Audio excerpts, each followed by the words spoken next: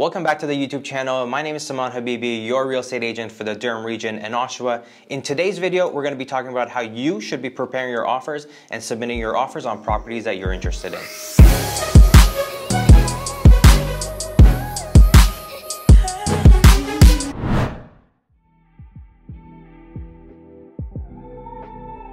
If you'd like to connect with me on different socials, feel free to follow me on Instagram at Saman Habibi_realestate. I'm also on Twitter and on LinkedIn. And if you like, you're more than welcome to book a 15-minute call with me via my link here, where we can talk about your personal situation and what you're getting into.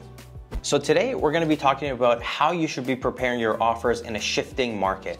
So as you know, and as you've heard in the news, the real estate market in the Durham region, and in fact everywhere in the GTA, is changing so quickly.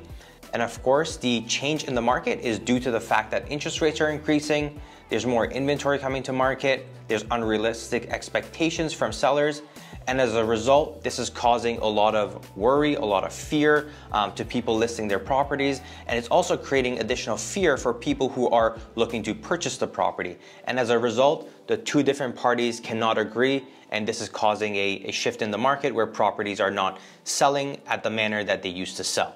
So one of the problems that this has created in a shifting market is that even if people are interested and are making a purchase, typically what people like to do is extend their closing period for a future point in time, and they think that this will give them some sort of certainty. As time passes by, market will perhaps correct itself, come back up, and they have more time to create savings and give themselves additional time to close on a property.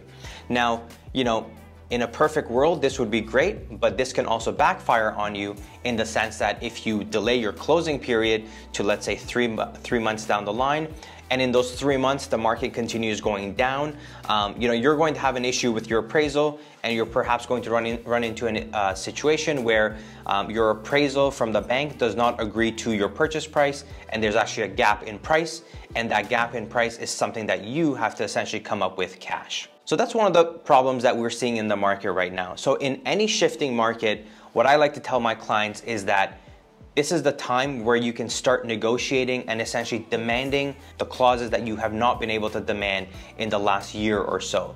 So as you know, in the GTA, in 2020 and 2021, the market was so hot due to cheap money and low amounts of inventory that it was a seller's market. So the sellers can essentially list their property for any price that they want.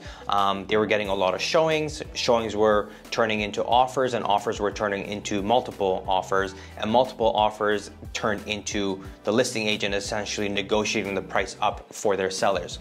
So in that situation where there's a ton of offers, the buyer did not essentially have any room to negotiate for clauses that would protect them in the purchase. So by clauses, I mean a clause for an inspection to inspect the property, a clause for financing to ensure that the financing and the appraisal on the property came in at the purchase price that they paid for the property. But now, because we're seeing that shift in the market, I think the ball is in the court of the buyer. The buyer has the ability to essentially have these conversations with the listing agent and demand some of these things. So for example, we spoke about the inspection and the financing clause.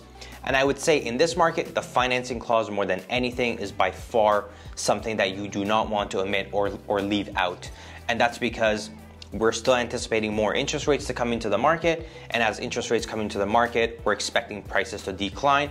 So if you buy a property today is May 18th, you buy a property today, and it closes, let's say 60 days down the line, that would essentially take us into August, end of August. We know that June 1st, there's going to be an interest rate announcement, and there's perhaps a chance that after June 1st, prices come slightly lower, and as they come lower, your appraisal might come in lower as well. So by having a financing clause, this means that you're essentially going to be in a hurry to get your appraisal done right away as soon as that purchase and agreement sale is signed. That's great, your offer is signed, you book the appraisal right away, appraiser comes in, does the appraisal within 5 business days, the value is determined, you have the ability to say whether you are comfortable with this or not, because the financing clause, if done properly, is to the sole and absolute discretion of the buyer.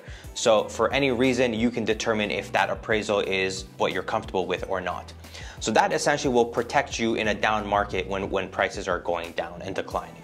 And we can definitely talk about a few examples. In my previous video, we spoke about a property that we saw in Clarington, where this property was purchased in February at the peak of the market for $1,035,000.